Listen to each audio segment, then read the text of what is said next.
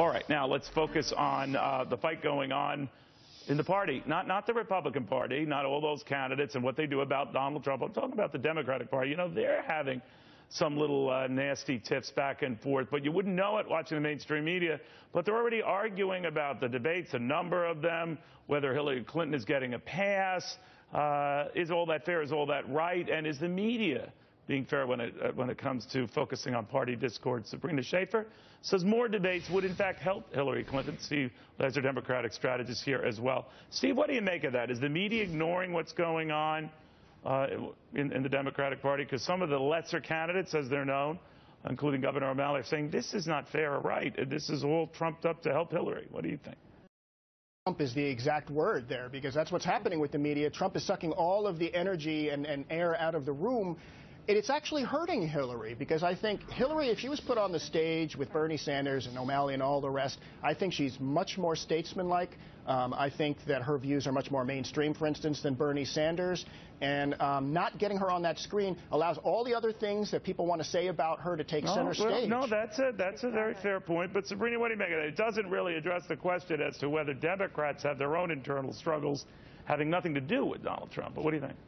Well, I'm sure they absolutely do. But look, I'm with Stephen on this. I'm no fan of Hillary Clinton, but the reality is that in politics, it all comes down to the flow of information. And right now, there's not much attention on Hillary Clinton. And when there is, it's all sort of been this one-sided flow of negative attention on Benghazi, on the email scandal, on her foundation. She needs to control this narrative. She needs to reframe the debate, and more debates and more coverage in the media is only going to help her, I think.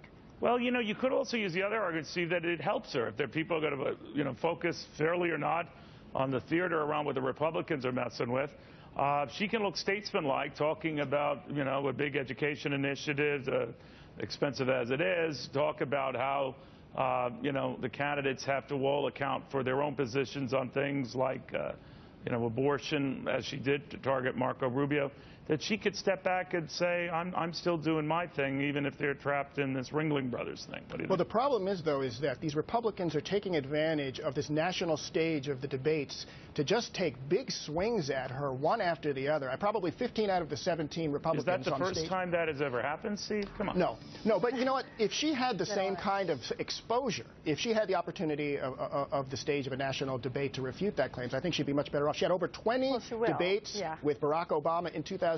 She's very familiar with that. So you think the lack of debates, whether it's geared by the party or not, is hurting her now?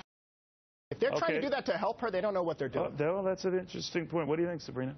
Yeah, and I think there's so much distrust around the whole Clinton dynasty, so to speak, that the better for her is to be able to be out there and to give her own story, to tell her own narrative, to really put her own agenda out there. Frankly, the GOP should be taking a card from this. They should be looking at what's going on with the Trump situation and saying, hey, the best way to take the wind out of Trump's sails is for another candidate to step up and really talk about their policy prescriptions. Hillary Clinton very much has that opportunity, and there's a lot of people who will be looking for her. But look, the next debate is in September. She's going to have that opportunity. All right. It's just a matter of time. We're getting impatient, I guess, in the press. Guys, thank you both very much. We're talking about the sell-off going on. Apple well into correction territory now, just when it was clawing back to try to get some respect ahead of a big powwow where they're going to make some announcements. But to hear my next guest tell it, none that are going to move this stock. In fact, actually keep it drifting away after this.